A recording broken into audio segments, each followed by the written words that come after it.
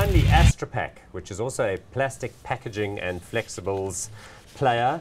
It's in an interesting sort of turnaround mode because this was one of the stocks that was one of the market darlings back, I don't know, about 15 years ago, when it was progressively buying earnings and the share price just ramped higher and higher and higher.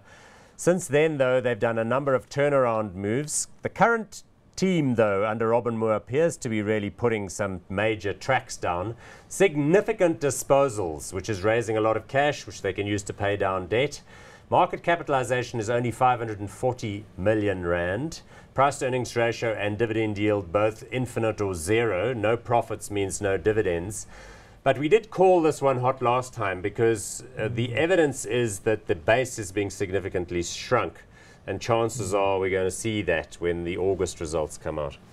Yeah, I don't know if I can call this one hot though. But, I mean, they've got very solid customers and very loyal customers as well. So, especially in sort of automotive lubricants and personal care products as well, that they seem to have that wrapped up. But again, they're going to suffer from being a purely South African-based company. I mean, they're going to suffer with electricity constraints and load shedding. It's really going to impact them.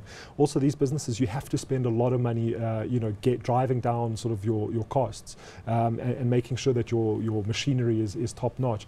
For me, I'm just a little bit worried that Astrapak doesn't quite have the power that an interesting impact on Ampac shareholder does. base. We got limited time here, so look at that share price. Doesn't look good.